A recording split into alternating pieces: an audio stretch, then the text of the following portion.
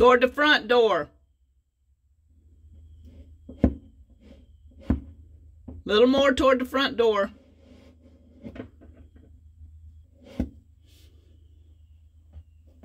There you go.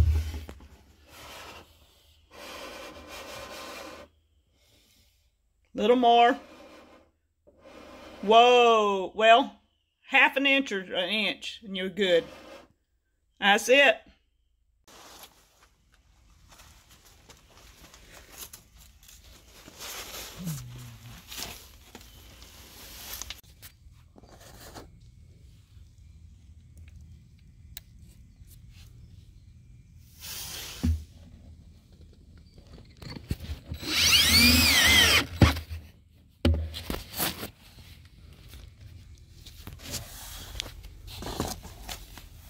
Yeah.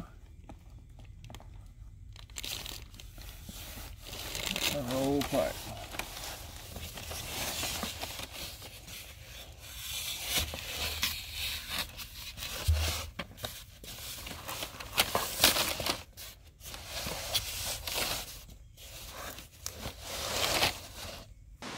Hello everybody, this is Danny from Deep South Homestead. We're over here at the cabin.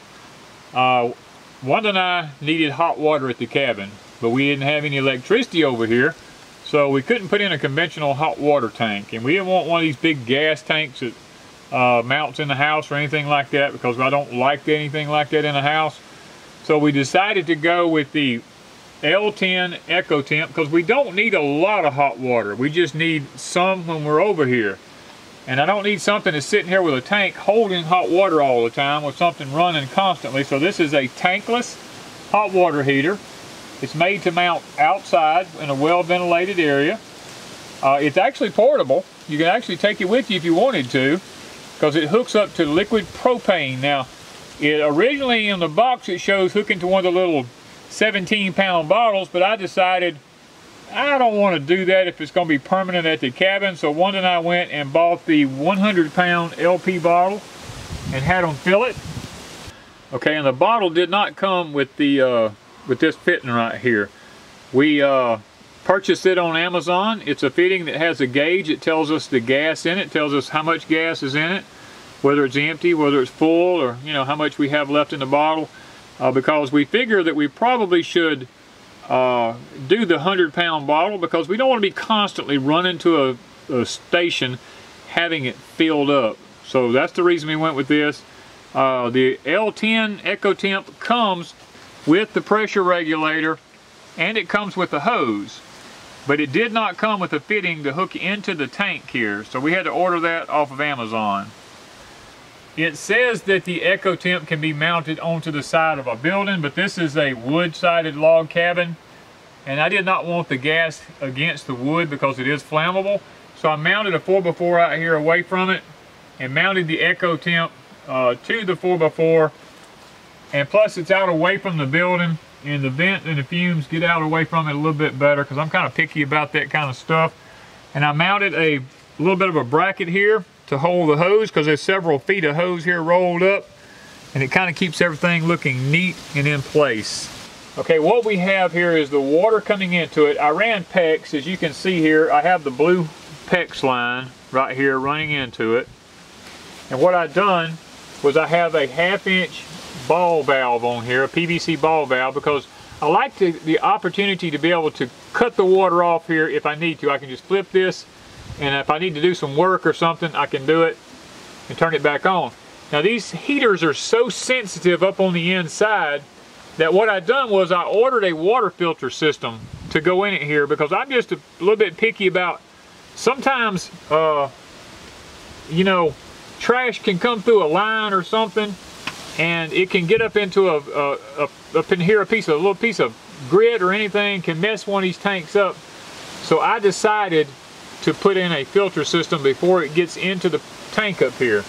Because this thing is set to operate at between 10 and 50 pounds, I went and bought a pressure regulator and put on it, because coming from the house, we're on a well, and I just wasn't sure how much water pressure was coming up into this thing. So I put this pressure gauge on here, and I went and I piped in, and I actually put a a gauge that I could actually read rather than guessing at it with this. This comes preset at 45 from the factory. And we were running into some issues that when we turned the water on, this thing would ignite and it would run fine, but if I turned the water pressure up on the tank out here, the fire would go out. And I don't know why it would do that. Maybe one of y'all might. You can leave some comments down below. I thought maybe the water pressure was too high. So I put this in there and turned the water pressure down. It doesn't seem to affect it one bit in the world. Whether it's at 50 pounds or whether it's at 10 pounds, it doesn't seem to affect it at all. So I have to leave this on minimum. And I leave this on minimum because the water going into the cabin gets to be pretty hot. So with this on minimum and this on minimum, it's perfect. You turn the water faucet on in the house. As soon as you do, this thing ignites.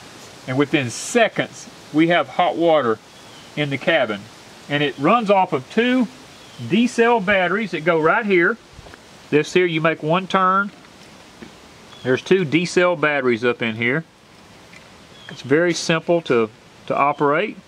That way we don't have to have any electricity over here at the off-grid cabin.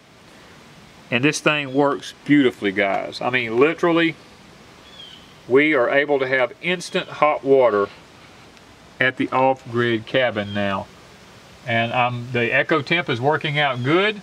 The only thing I don't understand about it is why we can't, run the water on up more than what we do, but our water pressure in the cabin is fantastic. We don't have any problem with it turned down on minimum. The water pressure is still really strong in the cabin, so maybe it's something inside the tank, I don't know, but this thing, I'm telling you, is working out really nice over here at the cabin for Wanda and I. When we're not here, we just turn the gas tank off. That way we don't have to worry about any gas leaking out or anything or getting used. If a water line was to bust or something like that, and the hot water wouldn't be just running constantly. So we leave the gas turned off. We leave the water turned on unless it's winter time. Now I have all this wrapped. I've got to get some insulation and wrap the regulator here. As soon as I get that wrapped, everything will be wrapped and we'll be good to go. And I don't think we'll have any problems with it whatsoever. So, well, guys, we're excited over here at the cabin now.